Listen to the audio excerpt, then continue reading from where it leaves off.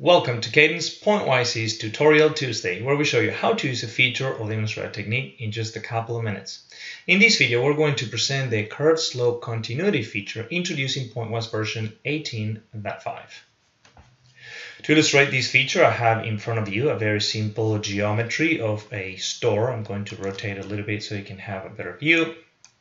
And as you can see, I've also defined a few curves over there. And I want to show you what you can actually do with this feature. So let's start with the connector. Let's assume I want to create a two-point curve that is tangent to this connector at that point.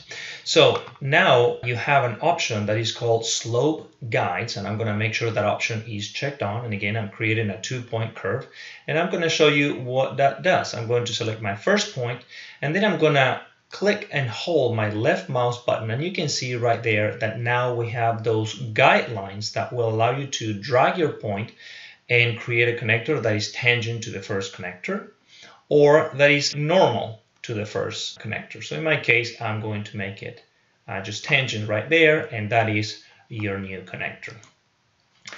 I also want to show you that you can create a curve. So let's actually go with the example of a curve. Now, when you're creating a curve, make sure in order to have the slope guides option available, make sure that you're using the Bezier curve segment option right there.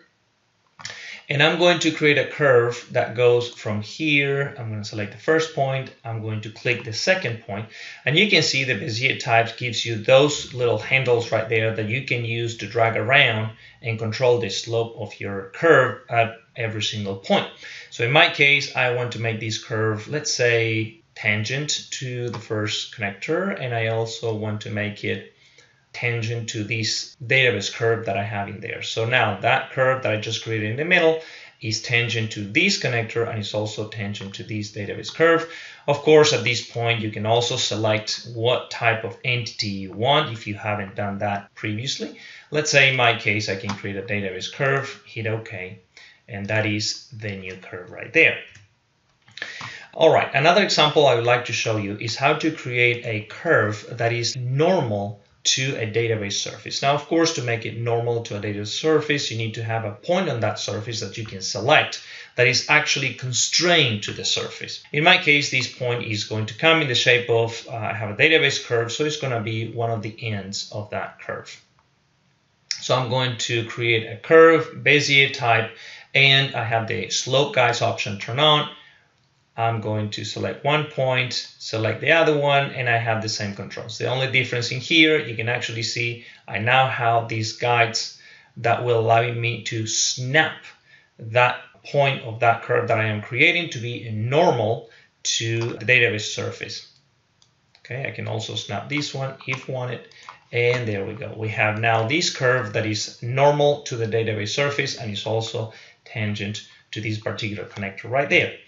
The very last example I would like to show you is how you can also use these with conics. If I select the conic, you can actually see the slope guides option is available, and it's going to be available only in the case of using the tangent intersection method right there.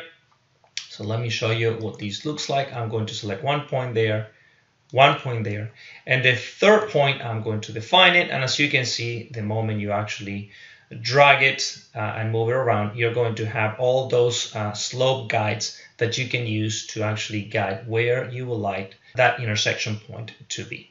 If you like this video, be sure to click the thumbs up button, subscribe to our channel for more videos like this. If you have any questions or suggestions for future videos, drop us a line down below or connect with us on LinkedIn, which is linked in the description. Thank you all and have a pleasant Tuesday.